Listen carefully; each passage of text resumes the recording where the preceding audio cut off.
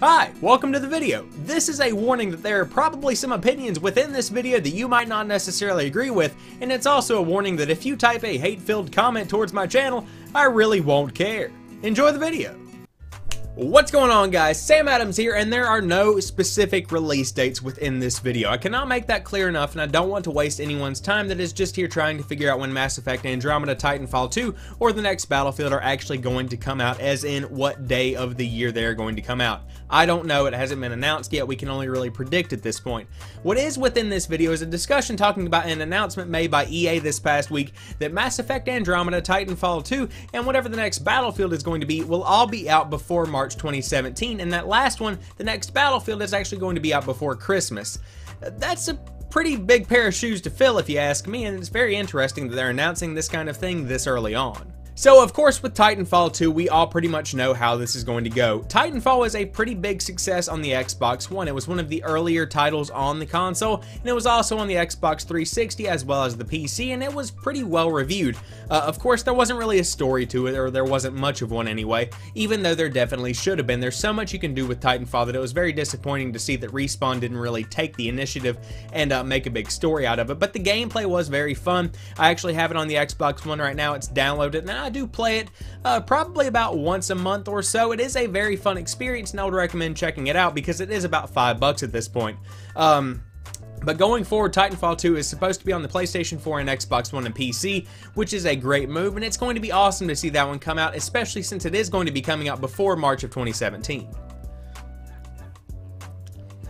Now, with Mass Effect Andromeda, a ton of people are looking forward to this game, and I personally think that that is awesome.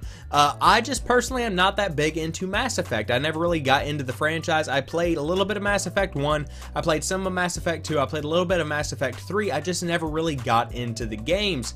And, you know, that's totally okay in my book. Some people don't like first-person shooters, some people don't like strategy games, some people don't like Call of Duty, some people don't like Grand Theft Auto, just throwing that out there.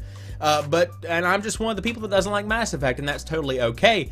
But for a lot of fans, this announcement that it's going to be before March of 2017 was a pretty awesome confirmation that the game they've been looking forward to for so many years is finally coming out. Because if I remember correctly, the ending of Mass Effect 3, even after they fixed it, was not that fulfilling to many people. So it's going to be awesome to see the franchise kind of get a new reboot. Because if I understand correctly, at the end of Mass Effect 3, this might be a spoiler thing. Like I said, I never made it to the end of it, but I do kind of keep up with these things, so spoilers, if you want to leave now, you can.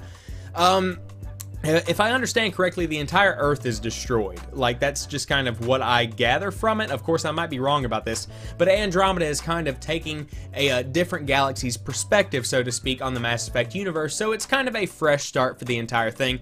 At least that's kind of my understanding of it, so it's going to be awesome to see this game come out between now and March of 2017, so that maybe even new players that want to get in on the franchise and might want to try out the elements that that franchise has to offer, they might be able to jump in right here and not really have missed that much. Now, the last one is the one that interests me the most, and that is Battlefield 5, or whatever it might be. I'm a huge Battlefield fan. I really enjoy the franchise, and I think that they do a lot of things right whenever it comes to a first-person shooter, because there is some tactical ability involved. There's also some just running and gunning involved. I love the vehicles, I love the air vehicles, I love everything that EA has done with Battlefield up until this point, and I do have faith that they're going to do well going forward. But let's talk about Battlefield Hardline for a minute and what the problem was with that game. There wasn't enough difference between Battlefield 4 and Battlefield Hardline to satisfy that need for a lot of gamers, including myself. I got into 2 different betas of Battlefield Hardline, and both felt like very good games, and whenever I bought the final release version of the game, it was pretty much the exact same thing that was in the beta. Not much had changed except for some balance, and it was still a fun game, but it just felt like a DLC pack for Battlefield 4, and that turned a lot of people off from it. And of course, EA kind of hasn't pushed the game as much as they probably would have had it been successful. Obviously, they still have community missions and stuff for Battlefield 4, as well as Battlefield Hardline, but it seems like they focused primarily on 4 rather than their newest game, just because a lot more people stuck with 4 than they did switching over to Battlefield Hardline. So comparing apples to apples, leaving Battlefield Hardline out of it, comparing Battlefield 4 to Battlefield 5, or whatever the next one is going to be, what are some of the things that I would like to see?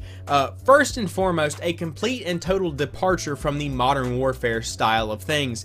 I would love to see Battlefield 1943 come and be a thing on the PlayStation 4 and the Xbox One, because I think that a World War II game is long overdue. It's something that has had time to kind of settle down. Obviously, we had Call of Duty World at War, we had Battlefield 1942, and we had the Vietnam era stuff that's kind of a completely and totally different world in general. But I would love to see a World War II game and kind of take it back to that level of technology and simplify shooter games. I hope that they don't continue to go into the future, unless it is going to be Battlefield 2143, I believe is what the year is. That would be interesting. I really want it to either go back to World War II or go into the deep, deep future, like past Black Ops 3. I want to see some cyber warfare, so to speak. That's kind of one way that I would like to see Battlefield 5 go. If they do tend to stick with the modern warfare kind of things, then I would like to see a better story, because Battlefield 4, it did have a story, it did have something that was somewhat emotionally engaging, but Battlefield has traditionally been a franchise that has lacked some engagement in the story side of things, and I do think it is high time for that to change. Now, wherever the game does take place, in whatever country or whatever time frame, I do hope that it sticks to what Battlefield does right, and that, for me, is map design. I love the way that Battlefield designs its maps, because there are different kinds of foliage where you can hide in the trees, you can actually get on top of buildings, there are different kinds of levels. It's almost like a vertical kind of gameplay. I know that term is thrown around a lot in the industry, but that's something I would love to see, is just that continued love and detail put into the map design of the game. That's what really sets Battlefield apart of Call of Duty and even some other shooters like Medal of Honor. That always put it a step above for me, and I do hope to continue to see that in the future, and I guarantee you that we will. What it comes down to is that EA is going to be pushing out a lot of awesome games over the course of the next 12 months.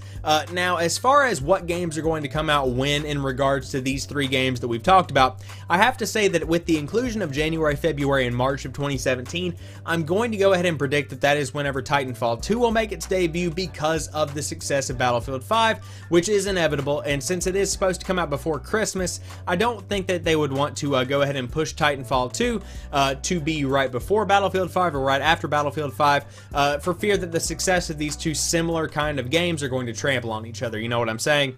And so if I had to guess in order, I would say that Mass Effect Andromeda, I could see it coming out easily between June and August of this year. I could definitely see that happening. Battlefield is obviously going to be alongside Call of Duty, probably late October, early November, at the latest the first week of December, for it to get on the shelves for the Christmas rush. So with those two games in line, I could easily see Titanfall being a late January, early February, maybe even the 1st of March, kind of like whenever next year, whenever Uncharted 4 will have been out for a year, probably around March 5th, 2017. If I wanted to go ahead and throw some predictions out there, that's when I can definitely see Titanfall 2 coming out. So there you guys have it. I hope you've enjoyed this video. If you did, drop me a like down below and comment when you think these games are going to come out and which of these games you're most excited for. Have you heard a lot about Titanfall 2? Did you play the original Titanfall? Do you love Mass Effect, or are you a huge fan of Battlefield? Let me know in the comments section down below, and if you are new to the channel or you've never seen any of my other content, I do upload new stuff like 3 or 4 days a week depending on the week, so there's always something new right here on the channel when you drop by to watch some videos. And as always, I want to thank each and every one of you guys for watching this particular video. I'll talk to you soon. Peace.